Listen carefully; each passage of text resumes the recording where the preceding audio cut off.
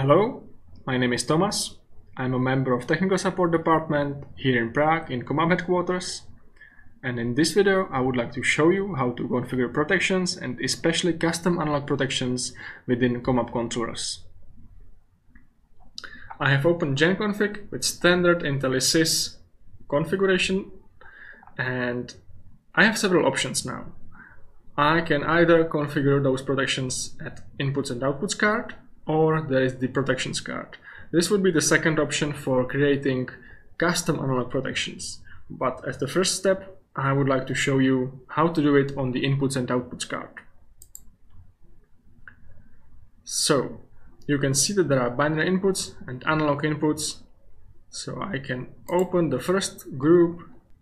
If I click on binary input number 16 and tick the checkbox protection, I will open the protection menu where I can choose the protection type, when is it active, and what's the block type.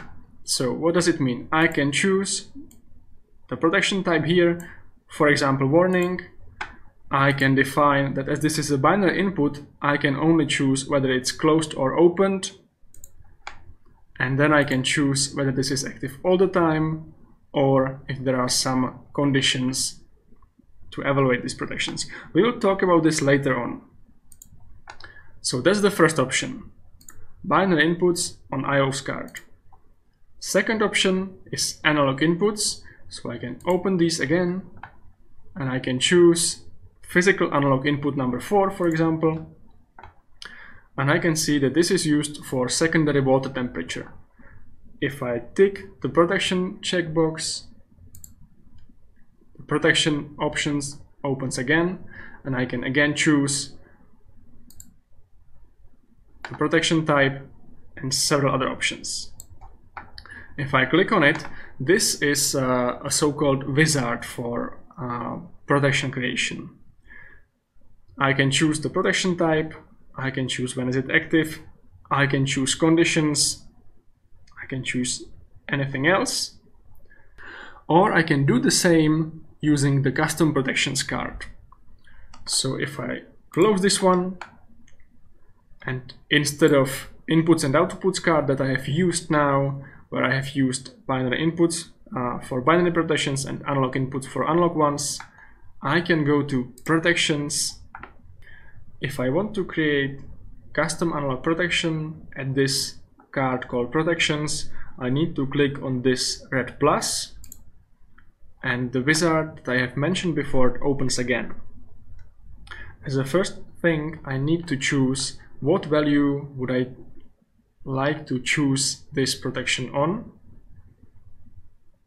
So I can choose, for example, engine values and base it on analog value RPM. As a second step, I need to choose the protection type. I would like to have it as alarm indication. If you want to know more about those protections, you can click on this one and then press F1 to open the context help. And you will see the same as you can find in the main manual for all those control units, where there is a list of first and second level protections and their description. So for this case, I have chosen alarm indication. That means that this will be displayed only on the display. It will not be stored in the history, and it will not do anything with the genset. It's just a first level protection. You can see that it's a yellow level one. Yellow level here means first level protection, red means second level protection. So we have RPM as a value chosen and alarm indication. Then I need to choose when is it active. I would like to have it active under limit, and I can choose from 4 options, not only under and over limit. There's also FLS option. This means that the value is more than 10% out of the limits. This is a sensor fail protection. Then I can choose the history record options. As this is alarm indication, this doesn't apply for me. I can choose the evaluation period to have it 100 milliseconds or as fast as possible. And then I can choose block types. Those are conditions for evaluation of this protection. It can be active either all the time or when the engine is running with some time-defined delay. You have 3 delays defined in set points, or it can be blocked by logical binary inputs or physical ones, or it can be electrical protection. So as this is based on RPM, I would like to have it active when the engine is running with some delay that I will set up in set points. Then I can choose the protection group. This means where all the set points for this protection will appear in set points in IntelliMonitor and in GenConfig so that I can set it up. I would like to have it in analog ones. Then there are limit set points. I can either choose that it will be constant, I will set it up here and no one will be able to change it from IntelliMonitor.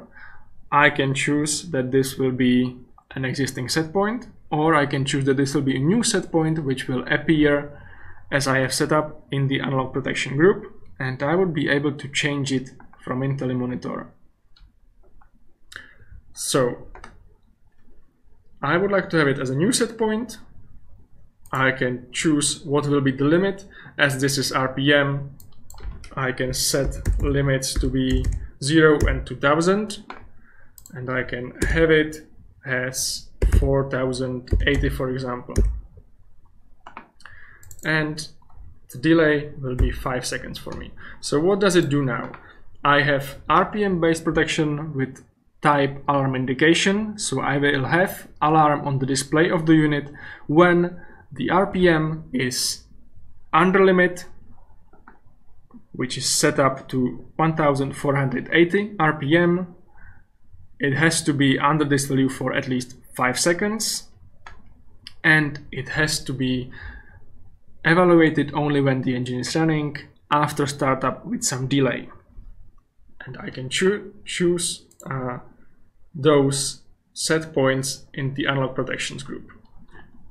As the last thing, I can set up message that will be displayed on the display. So I can click on new message that I can set to low RPM, and when I press OK, I can see that this is active. When I press OK now, it appears in the list of custom protections.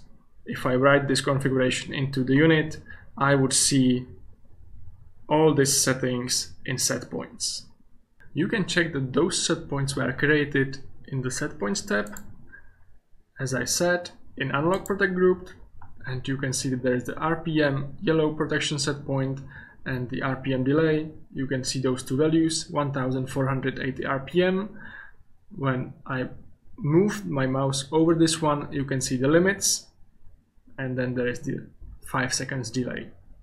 If I go back to protections card now and double click on this protection, I can see the wizard again, and you can see that now there is existing set point instead of a new one. So this is the way how you can set up custom protections in ComAp controllers. You can either do it in IO step or in custom protections here.